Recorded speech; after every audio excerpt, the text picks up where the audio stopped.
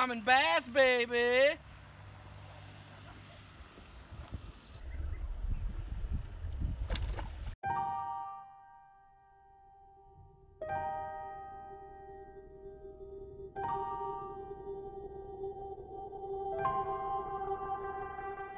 Welcome back to another episode of Bombing Bass. That's right, another episode.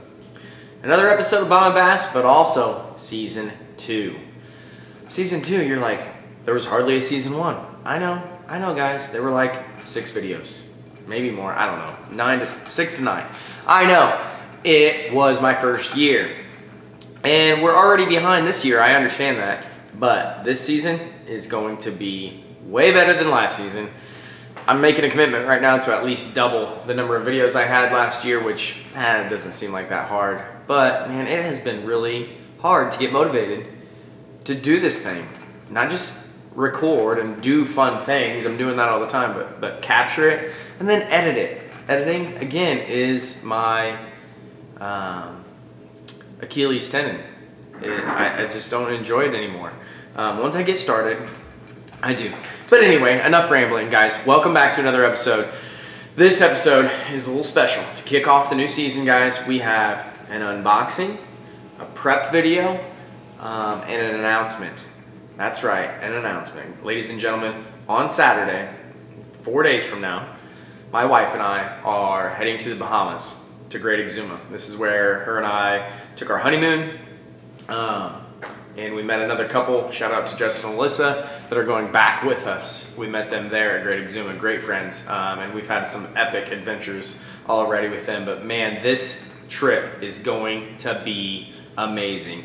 Guys, Great Exuma in the Bahamas is hands down the prettiest water in the world. This is gonna be a great trip, lots of cinematography, beautiful picturesque stuff, but this time we are targeting bone fishing. Guys, we are going bone fishing. We're gonna take spin tackle. We got geared up, and that's what we're gonna show you today, guys. I got all these boxes over here. We're gonna unbox it. I'm gonna rig up the rods that we're taking and show you what we're gonna be doing. First things first, I'm gonna talk about these rods, guys.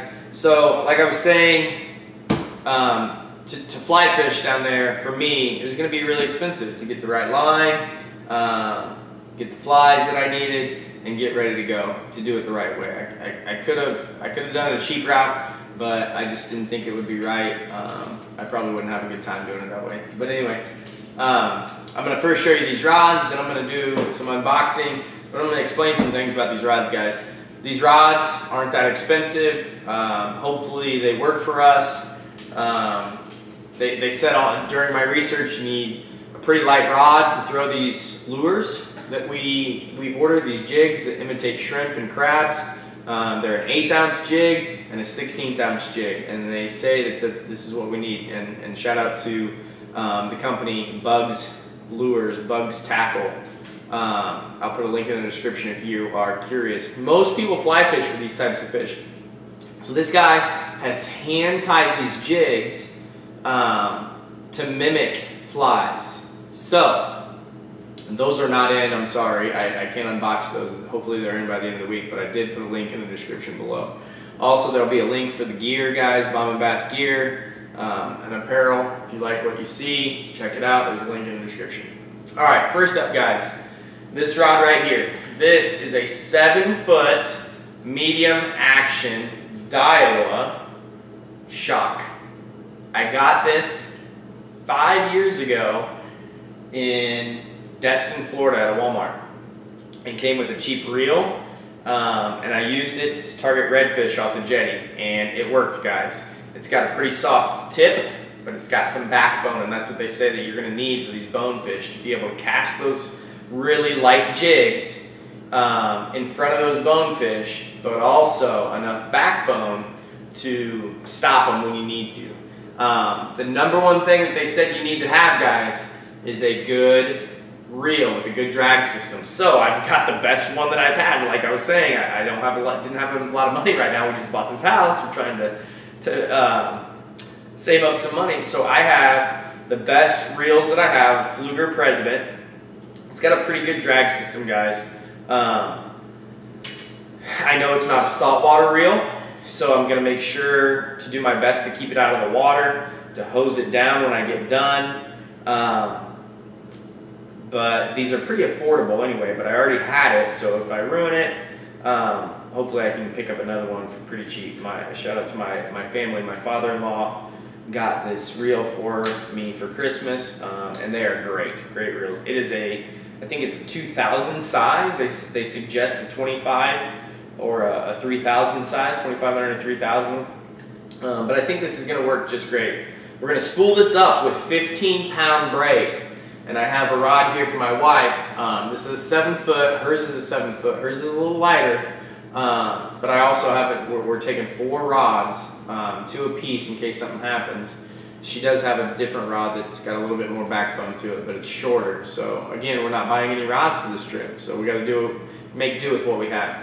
But she has a Fluger President as well. We're gonna be spooling up with 15-pound braid and 10-pound fluorocarbon leader.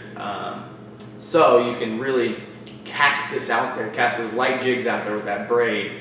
And I think we'll be able to spool up enough on here. We're going to find out when I unbox this stuff because I got the braid in these boxes.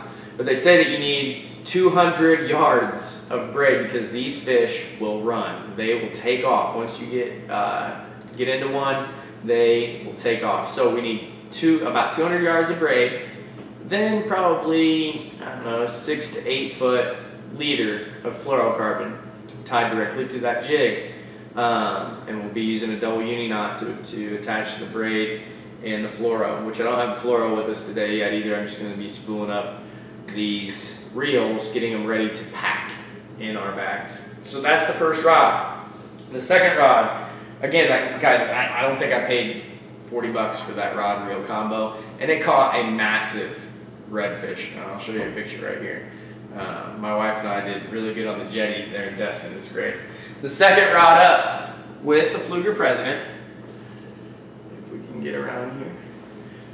This is a Shakespeare Micro Series. This is our crappie rod. I know what you're thinking. You've been talking about how these fish go on these awesome runs. How is this thing going to stop them? Well, guys, it's all about the reel. It's all about how you fight the fish. It's all about the reel. And again, we've got this Fluger President to take care of the good drag system. And this actually has a decent backbone, guys, if I can get out here. It's not that bad. You know, a really soft tip to cast those jigs out there, and a great reel to fight the fish. And my wife's pretty good fisherwoman. So I have no doubt she'll be able to use this to get those fish. So that's a 7 foot light Micro Series from Shakespeare. My wife and I got those a couple of years ago to crappie fishing. We love them. We love them. All right, so my backup rod is the same thing, Micro Series from Shakespeare, but mine is a 6.6. So it's a little shorter. I've got the 7 foot rod with the really good backbone that I know is capable of stopping these fish. But I have a Micro Series from Shakespeare with an Abu Garcia Black Max. Now, guys, this is a Black Max, and it's a size 10 for the sizes there. A 5, 10, 15, and I think they have a 20. Now, this is a pretty small reel for what we're doing, but I know it has a good drag system, and this is cheap, guys. So I'm trying to show you that I think you can do this. If you got enough money to get down to the Bahamas, that you don't need to spend a lot of money on gear. So this Black Max, guys, these are like 30 bucks. And I think it's going to do the trick. I think I can get enough braid on here, spooled up, and be ready to go. So my backup rod is that Micro Series 6.6 with a Black Max, or this right here. I'm going to walk towards the camera to show you guys. This is my backup reel.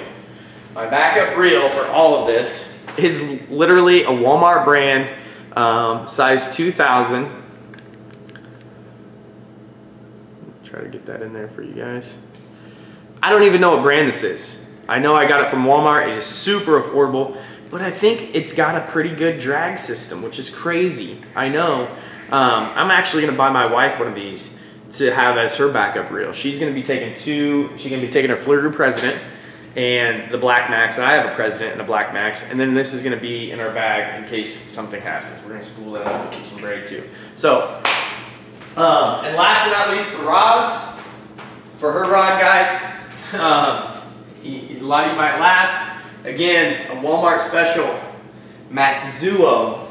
It is a medium action spinning rod. Again, this was cheap. We might have got this at Big R, I'm not sure. But it's got a black max on it. But this is the one, it's a little shorter, but it has a little bit better backbone than her light. So if we're getting into some big reds, she'll probably have bonefish. She'll probably have to switch over to this. And again, I've got it paired with that black max reel. Guys, again, a good drag system, smooth. The bail on this is thick, so you can abuse it quite a bit. I have no doubt these are going to do the trick. So we've got the Daiwa Shock from Walmart, 2 Micro Series Shakespeare's, and the Matsuo Walmart or Big Art Special. So those are our rods, guys. Again, not that expensive, just using what I had in my bag of tricks already. I didn't go out and buy any new rods. I am gonna buy one more reel, but this thing's pretty cheap, so I'm not worried about it. So let's see what we have here. So there were a few things that they said were necessary that I did not have, and I wanted to make sure we were prepped as best as possible. Wow, lots of wrapping paper. First thing up, guys, 2 300-yard spools of Power Pro 15-pound test braid. Why did I choose this? Because it was on sale. Guys, I needed 15-pound braid. I needed a small diameter line. This stuff looks awesome, guys. So there's 2 300-yard spools from Cabela's. Next up, another bag from Cabela's.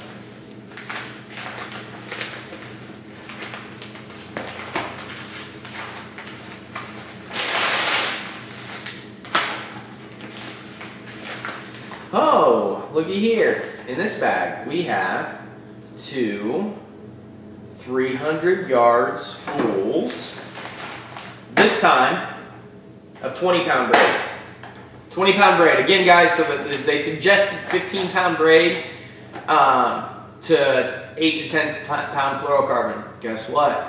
These were on sale. So what did I do? I bought the stuff that was on sale. It's 20-pound, 300-yard, 20-pound test, 300-yard braid from Power Pro. Do I care that it's Power Pro? Not really. Do I care that it's 20 pounds? Kinda. I just got it because I thought, hey, you know, it's close to the 15-pound. We can put the 15-pound maybe on the black maxes and the 20-pound on the bigger reels that we've got. So there's 4 boxes. We've got 3, 6, 9, 1,200 yards. 1,200 yards of braided line. So we've got enough, definitely enough. I could put all this on one reel and have 100 yards left. We've got enough, definitely enough for 3 reels apiece. So, all right. Next up, I'm gonna leave this for the end because I think I know what's in it. Next up, guys, they said, so you need good line that's a small diameter braid to fight some of the coral and stuff, tied to fluorocarbon. That's key on the flats. You also need a bag. You got to take a bag, and I think that's what's in here. So you need a bag to carry your gear, and they suggested a waterproof sling pack. But again, I don't have the money for that. So being that this is not going to be a consistent thing that we're doing where we are weighting the flats in the Bahamas, I just got a cheap White River sling pack.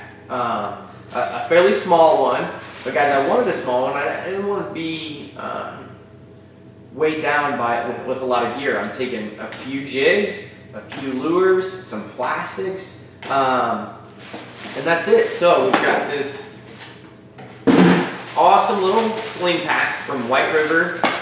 This whole Proposition 65, warning for California customers. Cancer and reproductive harm.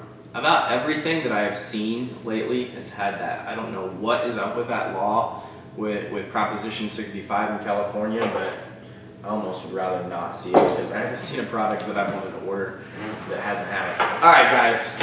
So this bag, here we go. There's quite a bit of space in this bag. We've got, I see two big compartments, and then 1, 2, 3, 4 small compartments. So I'll be able to, here's the inside bag, or inside pocket, the outside pocket, has little compartments for organizing things. If I have 2 small boxes, I'll be able to slip them in there, or any tools I need, we'll be able to easily slip in there. Let's start from actually going back to the outside.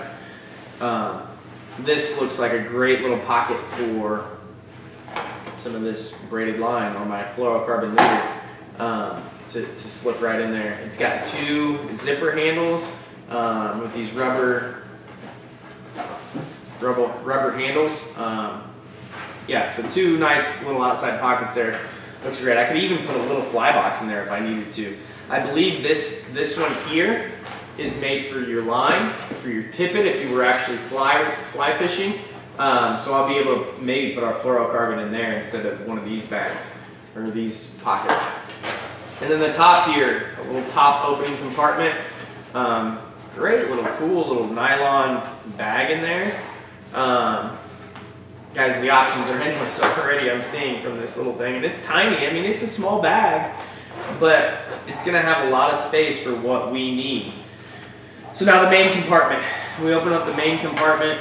Now, I can tell right now, guys, the ease of access is not great.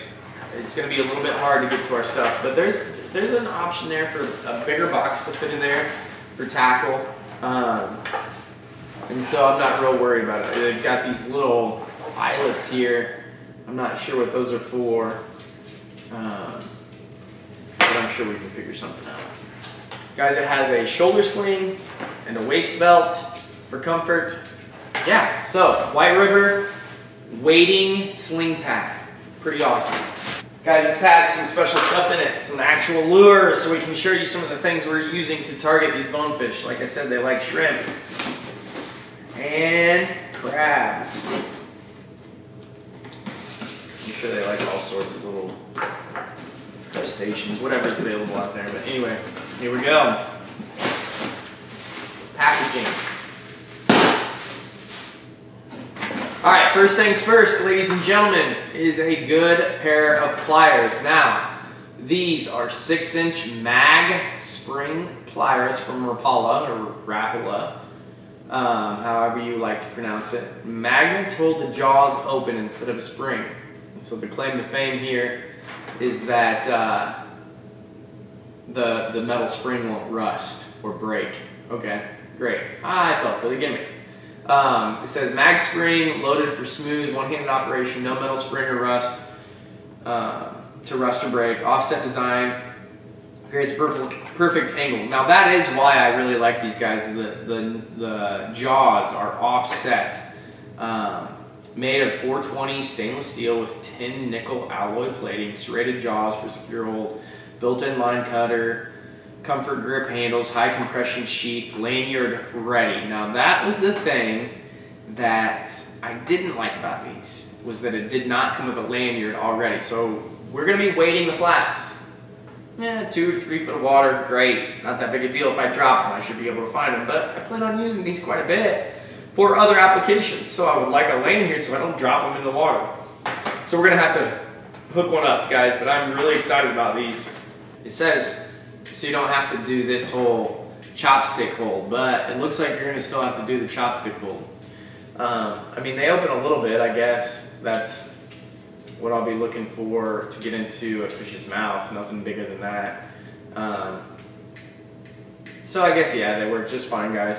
So those are really important actually, guys, because you wanna make sure that the fish stay healthy, so you gotta get that hook out of them the right way. You've got the line cutters there for braid, hopefully that works. Hopefully this doesn't happen, but we might get a hook in ourselves. You never know. Pliers are probably one of the most important tools that that you can have while fishing. Two things that we did need are, which I'm really excited about, so that box is empty. Empty. What I'm really excited for, hopefully we don't lose them, are these Z-Man Elastec Easy Shrimps. So they're pre-rigged shrimps. And guys, I think we can target a lot of different species with these. Let me get, so here is Glow Chartreuse. They've got a keel weighted hook and they're pre-rigged, ready to go.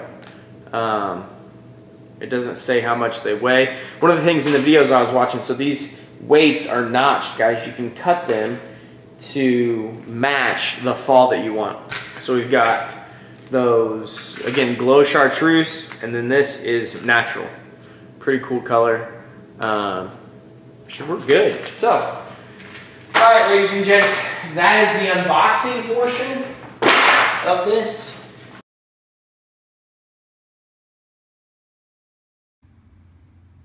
All right, ladies and gentlemen, I apologize that this is a little hodgepodge together, but I finally got my baits in today that are actually down there. I will show you in a second. But, so I have all the information about our rods and our reels that we rigged up the other day.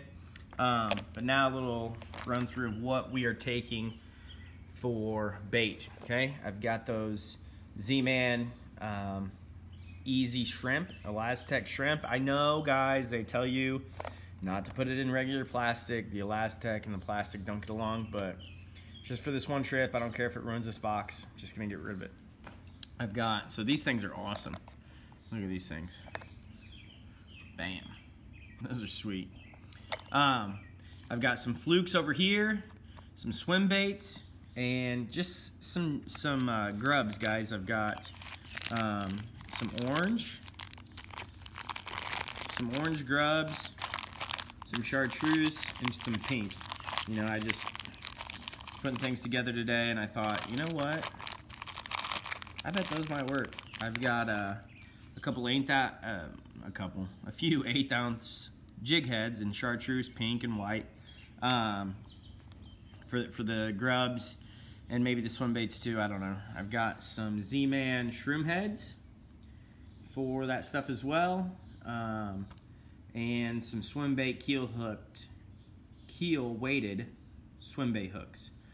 So this is one box, but now to get to the juice. Yeah, this is my swim bait box, guys, that I rigged up. But now to get to the juice, again, I'm gonna start on the side that it's just kind of me messing around, picking out stuff from my bass boxes. I've got a little jerk bait here.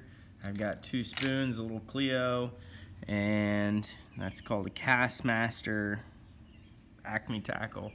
I've got another jerk bait, a Rapala shadow wrap shad. Sorry. I've got a couple Meps spinners. These are awesome smallmouth baits, guys, but hey, who knows? Maybe they'll work. We'll see. Some more Meps spinners, and a little blade bait here. You know, I wasn't gonna bring this because it's awfully heavy, and we're gonna be fishing pretty shallow, but hey, it's shiny. Saltwater fish, kind of stupid. They fight hard, but man, anything shiny, they'll just attack it. All right, now to get to the juice, guys. Now I'm telling you, this stuff is awesome. So the guy who makes these baits, okay, it's called Bugs Fishing, and he sent me a little sticker, a little decal for the car. He sent me some lens cleaning wipes with my order, and I only ordered 10 jigs. He sent me a nice personalized note.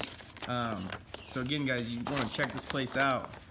Check him out. You know, he says, Cody, thank you very much for your order.